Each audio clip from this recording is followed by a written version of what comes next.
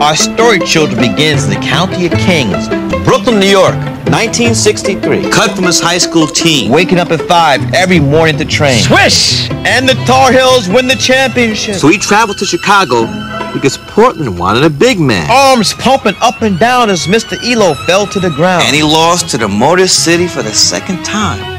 And he returned to win his second championship. This is my main man, Money. Baseball, the press asked. And he returned to win his sixth championship. And he returned again for a second time. And the people said, no, Michael, don't do it. Michael, you're gonna ruin it. Don't do it. But Michael looked at those people and said, I can't accept failure. I can't accept not trying. And this time, his retirement was final. But don't be sad. It doesn't end there.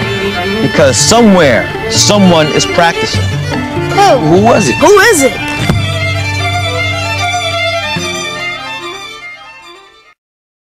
Listen, Michael, this is really hard for me to say, but I gotta say it. I'm gonna be better than you, way better. And I know nobody believes me now, but I don't care, because they didn't believe you either. I mean, everyone said your big brother was gonna be the star. Not you. But no, you didn't listen, not to them or not to anyone. You just listen to your heart. And that's all I'm doing, Mike, listening.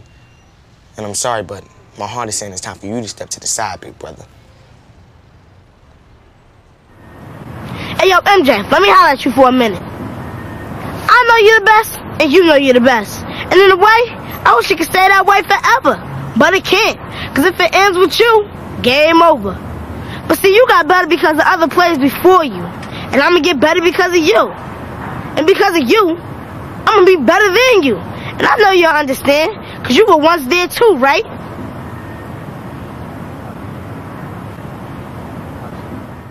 You know why I respect you, Michael? Because you always prove them wrong. When they said you couldn't play defense, you won Defensive Player of the Year. When they said you were a ball hog, you became Chicago's all-time assist leader. When they said you couldn't win a championship, you gave them 6. Then, after all that, they said there'd never be anyone better than you. Ever. But, with all due respect, they're about to be wrong. Again.